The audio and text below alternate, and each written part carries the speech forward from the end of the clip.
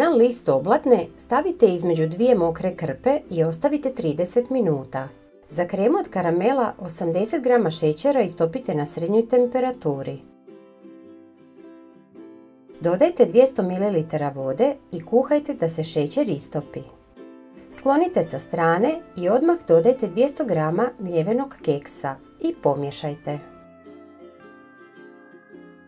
Pripremljena oblatna nakon 30 minuta postala je savitljiva.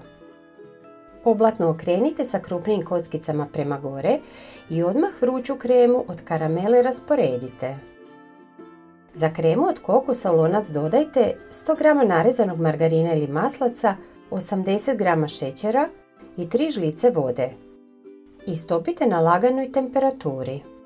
Sklonite sa strane i pjenjačom umiješajte 100 g mlijeka u prahu. Dodajte 70 g kokosa i sve sjedinite. Odmah rasporedite preko kreme od karamela. Širi dio oblatne zarolajte.